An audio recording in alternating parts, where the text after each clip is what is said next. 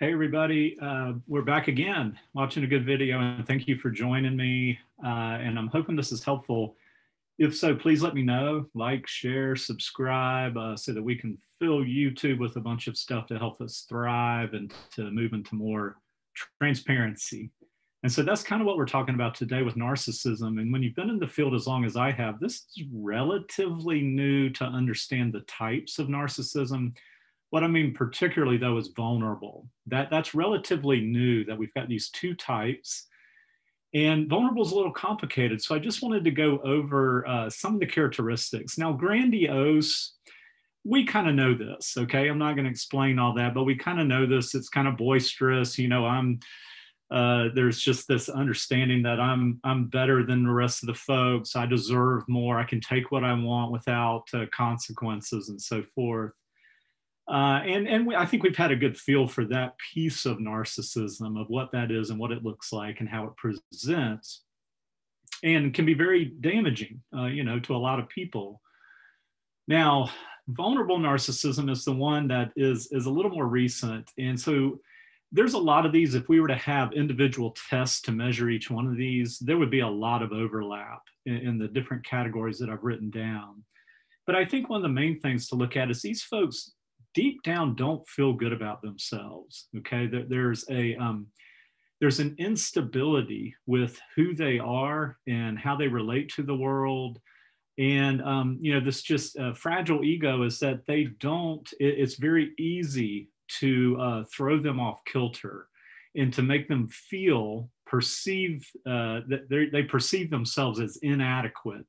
But that's not going to show up that way. They will present as having it together and not wanting to ever present as being inadequate. So it's like a huge fear that they could be seen as less than. And so we've got these three kind of run together: unstable emotions, fragile ego, just insecure about themselves, although they may not recognize this. What this might look like: they're hypersensitive when they're around people that they perceive are smarter or better looking or more fit than they are, more attractive. They're going to be hypersensitive to this. They may not be very aware of this cognitively, okay, but it's going to cause reactions. And so remember, though, we're still talking about narcissism, okay? So we could have all of these and be really depressed potentially, or not wanting to interact and not feel very good about ourselves, not attain much, academically and so forth.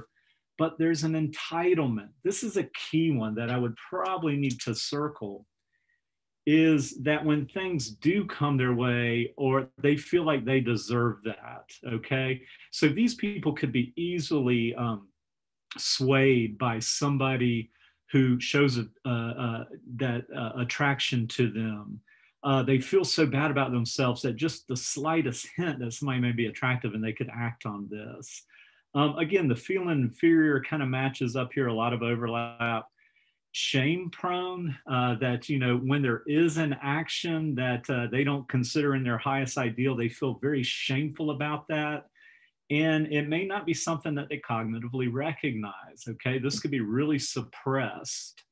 And then that can lead to becoming very defensive.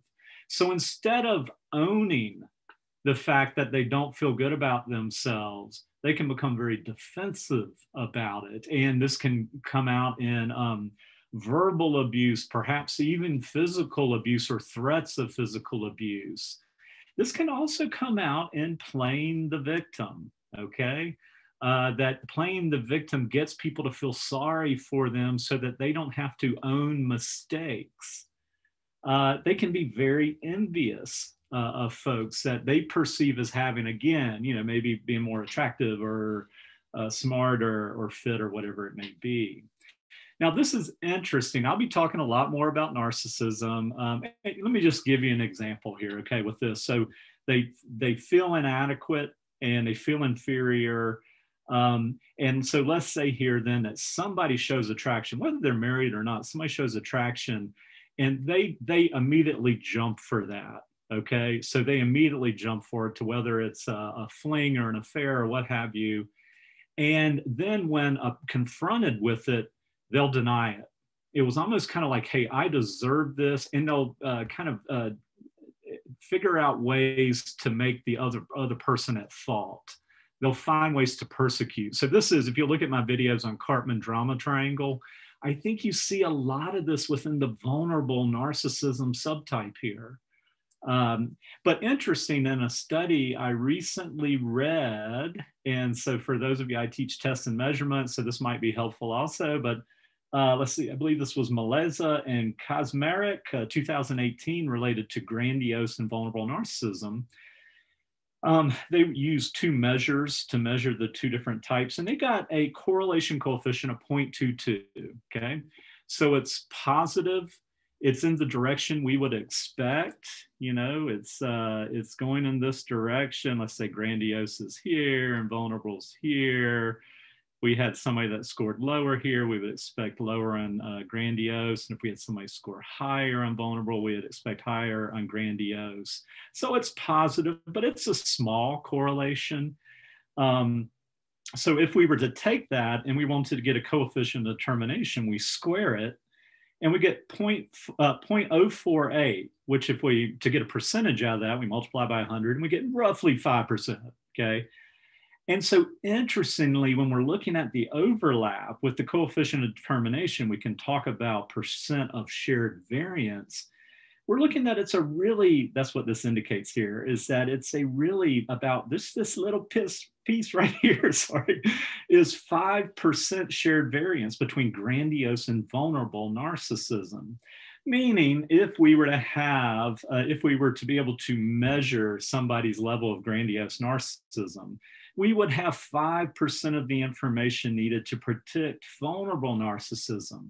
So there's a lot more going on here with vulnerable narcissism here that we would need to measure and really get to maybe this insecurity and the enviousness and the shame proneness. So some other measures to really be able to measure this well.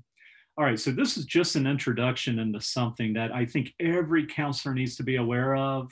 I would think that you are not likely to be working with a high percentage of people with narcissism, either vulnerable or grandiose, but you are going to be working with victims of both of these. And this one's going to be tricky, okay, because it can easily shift and play the victim. Again, go back and look at Karpman drama triangle. They can play that.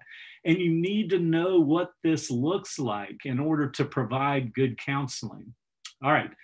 Thank you for tuning in, and please let me know your comments. If this was helpful, subscribe, and there will be more that we will talk about with narcissism. Take good care.